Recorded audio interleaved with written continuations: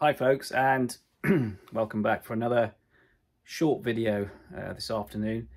Anyway, this is all about the Hartley oscillator that I showed you about a week ago, and what we've done is we've given it a few vitamins, high protein diet, and a few steroids, and we've beefed it up a bit. This is all a bit of experimentation, and I think it's quite funny actually, because it looks a lot different, and it's got a bit more power.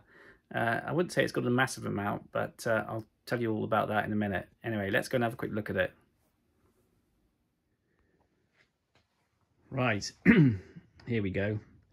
And as you can see, it is radically different from what it used to be. And as you, well, the obvious thing is that the two little triodes are gone, and we've replaced it with a GU48, which is actually the equivalent of a 833A, big Russian triode.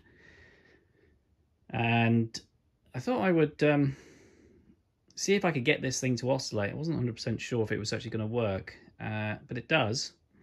It does oscillate, and it does actually work. What we've done is beefed up a few components here, so you can see the decoupling capacitor off the RF choke there. We've beefed that up. That's a 30k V1, and you can see there's a little filter there. That was actually a bit of an experiment, which to be honest with you didn't really work. It was a low pass filter to try and clean up the output of this, and I was looking on the spectrum analyzer, and actually the output's actually better when you use the coupling coil and the capacitor. It obviously tunes a lot of the harmonics out, and that low-pass filter, I mean, it improved things, but wasn't as good as I thought it was going to be. There was a big spike at 21 megs, so for some reason it wasn't filtering everything out. So what else have we done? There's also another big capacitor down there. That's also a high voltage capacitor, which couples the anode to the coil. The grid leak and the other capacitor there, which is like 250 puff, are more or less the same. I did try with a higher grid leak resistor, and it didn't work so well, so I've kept the original grid leak arrangement there. And apart from that, it is more or less the same capacitors, and that's the 833A or GU48. So at the moment, we've got this connected up to the power supply. The other thing I had to do as well, by the way, folks, was obviously I had to put that transformer there. That's the filament transformer, and we're keying it via the center tap of that filament transformer, because this is that is a directly heated cathode filament. So in order to key it, you have to key it through the center tap. And I've got a 10 ohm resistor there as well, so that's how we're keying this.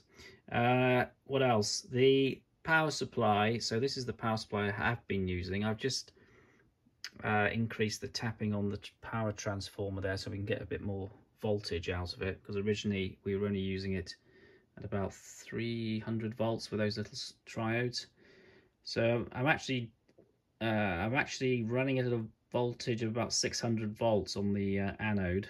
I could potentially go even higher, and what I could do, which I might try a bit later actually, is run it at off this big enormous power supply here, which will do up to almost 3 kV, but I'm not going to run it at 3 kV. I can adjust it to about 1000 volts or 1200, see what it sounds like.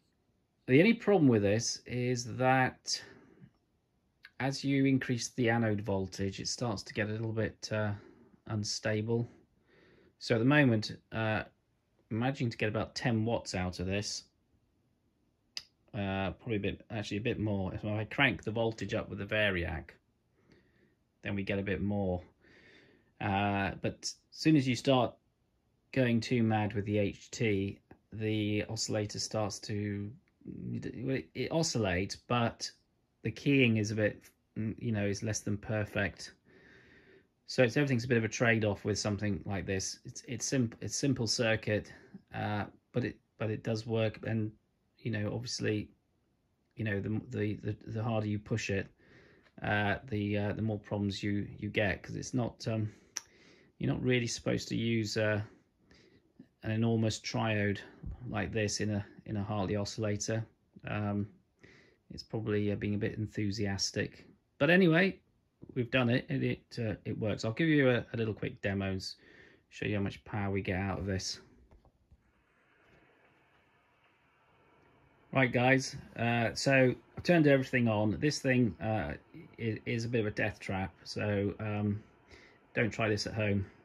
We've got 700 volts there on the anode, and the power supply, it does sag quite a lot, so let's key it. So it drops by 100 volts, or 70 odd volts I should say. There is a bit of a rough tone. I think there's a bit of AC or RF on the note there, but I think that's more due to the fact that we're going into the dummy load, and it tends to get a bit of RF going into the receiver, so that's probably why that is. When I connect it to the aerial when everything's grounded, it doesn't sound too bad. So let's just key it again. Let's move that cable out of the way. The work desk is a little bit cluttered at the moment. Right, let's key it. So there you go, about 10 watts there. I could get more power out of it, obviously, but again, it's the keying starts to get a bit flaky, and my power supply, well, this one here that I've got, is probably not really that good for this. I've measured the cathode current by measuring the voltage across that 10 ohm resistor there, and it's about 100 milliamps, or just over 120, 130 milliamps with this setup at the moment. Now this this GU48 is quite capable of, when it's going at full tilt, with something like 2 to 3 kV on the anode, will actually pass about anything up to almost half an amp in terms of anode current. So we're not going to try that. I think it could be a little bit dangerous, I think, and I don't think it's going to sound too good. But it is possible to use such a big triode, and if you don't push it too much, you get quite a bit. Certainly get a bit more power out of the oscillator than we did before. And 10 watts is certainly a bit more useful than 2 watts. I think you would agree. So there we go. That is my Hartley oscillator on steroids, and quite a nice little experiment there. Anyway, thanks for watching.